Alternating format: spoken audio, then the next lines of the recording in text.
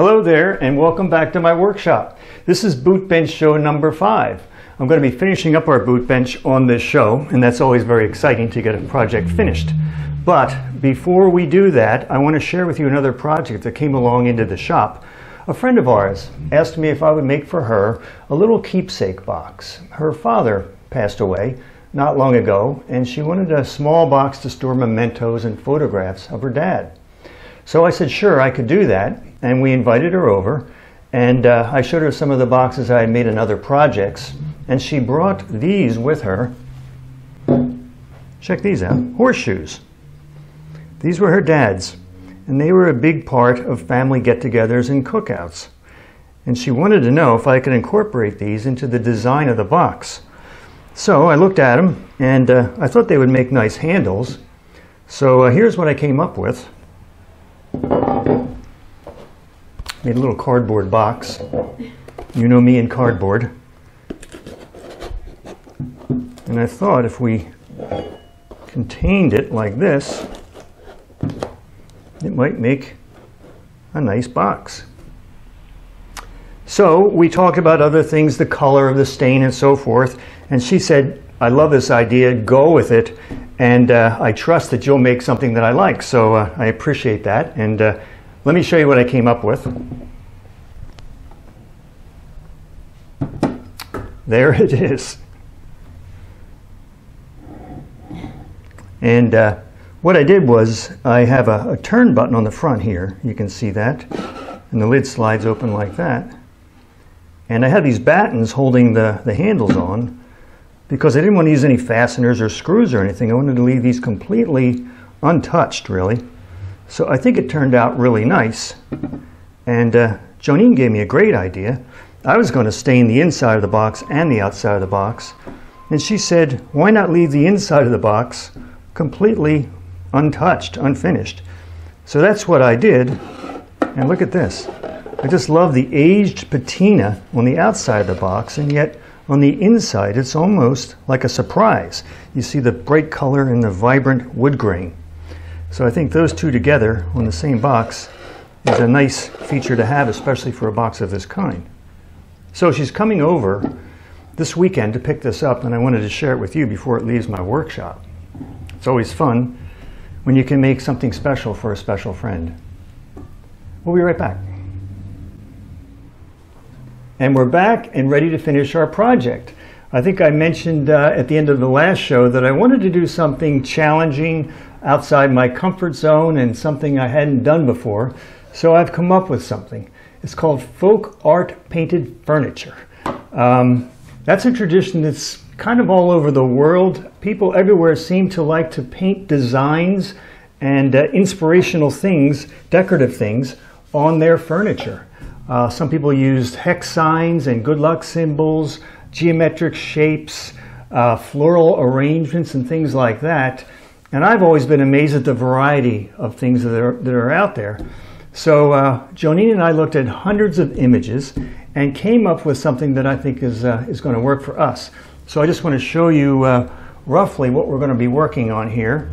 This is a test board I did that I can practice on, and it'll give you an idea of what we're doing. This is what the front will look like, and the chest that we saw. We really liked these panels.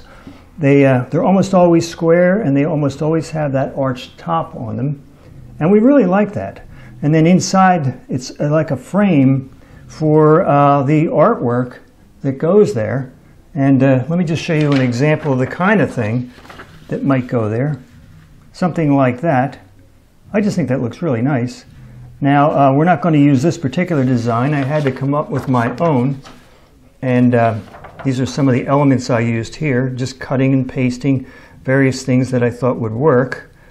And then I added to that with some leaves and stems and rearranged things.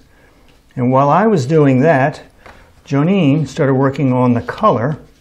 These aren't our final colors, but they're giving us an idea of what's going on with the color. And then what I did was I recomposed this so it will fit inside of our frames. And then this yellow paper here is transfer paper, and I transfer this image onto stencil paper, and then I'll be using the stencils to apply the designs. So that's the idea for the front. Now, for the sides, let me swing this around. For the sides, aren't I clever? These are pineapples. Pineapple is a symbol of hospitality. I thought that would work great for the sides. And this was applied with a stencil, my first try with a stencil. And you can see I'm experimenting with some of the colors here. These darker colors I thought would be nice, but they're too dark against the blue. So we're working on that. And then finally, for the top here, or back, I want to put a crest, something to just kind of crown the whole thing. And I think that would look really nice. And I think that's about enough decoration for this project. It's going to really be something interesting to look at. So the next step is going to be, what's the next step again? Base coat. Yes, the base coat of milk paint. Thank you, dear. I need cue cards. The base coat of milk paint, and we're going to be applying that all over, and then we're going to take it from there. So we'll be right back.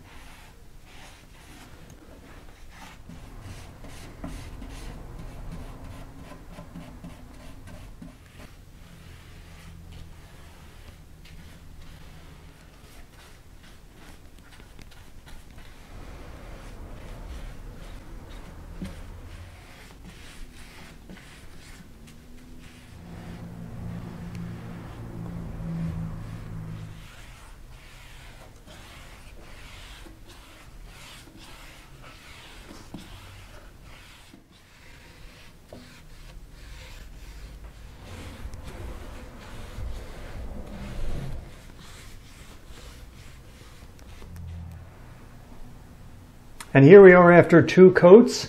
A little light sanding with 400 grit sandpaper in between. Light sanding, you don't want to sand through your finish. And then later on what we're going to do is put a top coat of polyurethane, and that gives it a nice sheen and brings out the color.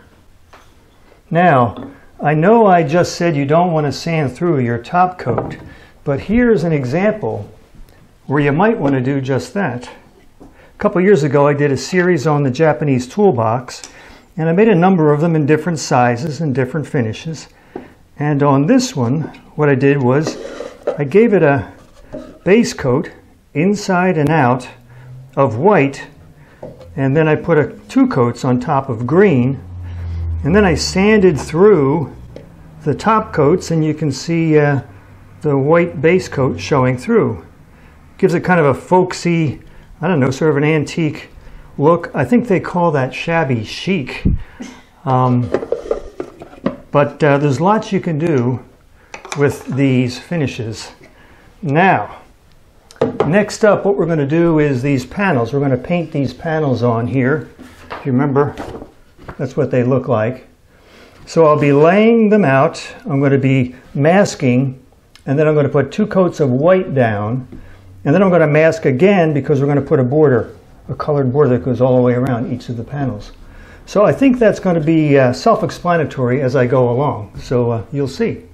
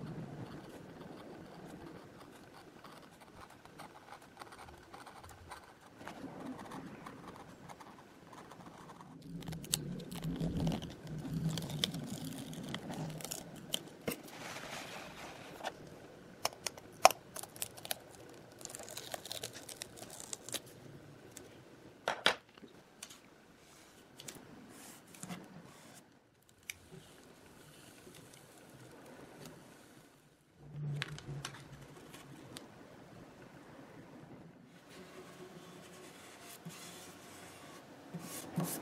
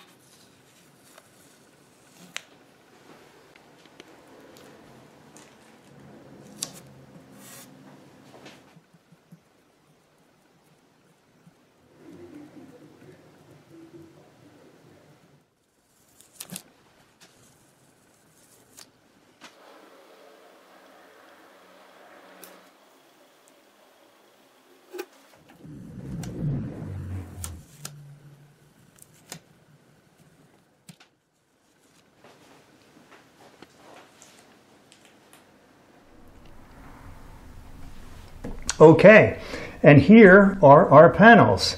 A little bit more involved than I thought they were going to be. Painting these white fields on here and masking them was pretty simple, but painting these borders was very difficult or time-consuming because they've got inside edges and outside edges and also inside corners, which had to be masked in a two-step process. I think you saw I was masking the verticals first, then I had to paint them, and then I masked the horizontals and painted them. So a lot of room for error to occur there. Unfortunately, they worked just fine. Now, one of the concerns I had was that the paint was going to bleed into the masked areas, and that didn't happen. And the other concern was that as I peeled the masking off, I'd be peeling off layers of paint underneath, and that didn't happen. So very happy about that. Here are a couple products that really helped me out there. This masking tape, it's actually called frog tape. I tried out a couple different types and this turned out to be the best. So that's why I have these nice clean lines. And then I also used for the curved lines, I used this masking film. And as you saw, I traced on the curves and then I cut them out with an X-Acto blade. And then this has an adhesive backing and I just peeled that off and attached it and then stenciled right through it. Worked out really well. So you can check the links below and you'll see more information on these products. And then I also used these daubers. You can get these in art supply stores and very useful for stenciling as well. And then I just used the regular artist's acrylic paint here, which worked out just right. So the next step is going to be tracing on our pineapples and our flower bunches onto more of this blue stuff. Then we're going to cut that out and apply our paint with those. So we'll be right back.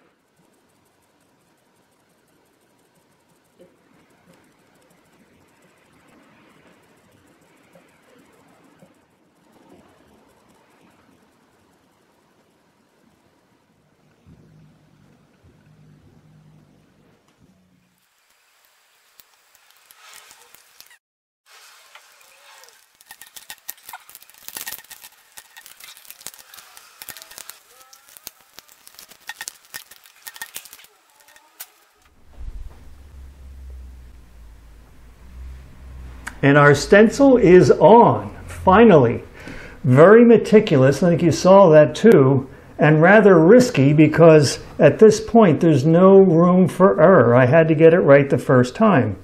And I'm very happy. You can see the nice crisp lines here. And our pineapples turned out well too. There's one of them. And then up top here, we have our crest. I bought that online from a company that makes all sorts of stencils, and I really like this one. This is what they sent me. And you can see I had to reduce the size of the stencil before I transferred it to my blue masking film.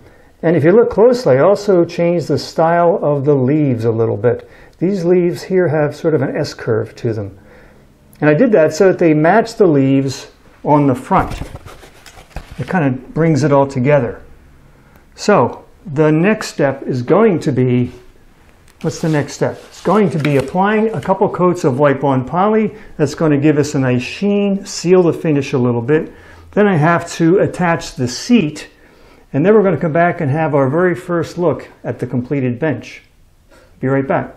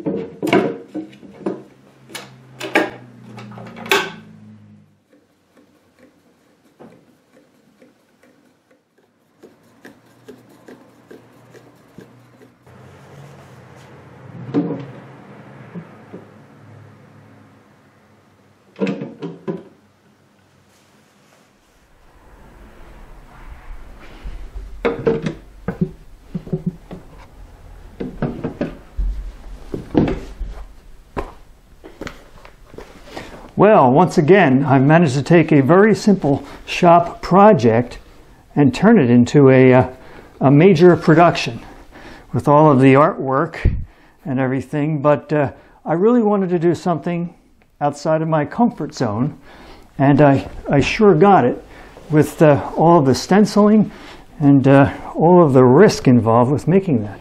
So anyway, this concludes our series on the making of the boot bench. Take care of yourselves, be careful out there, and as always, thank you for stopping by, and see you next time.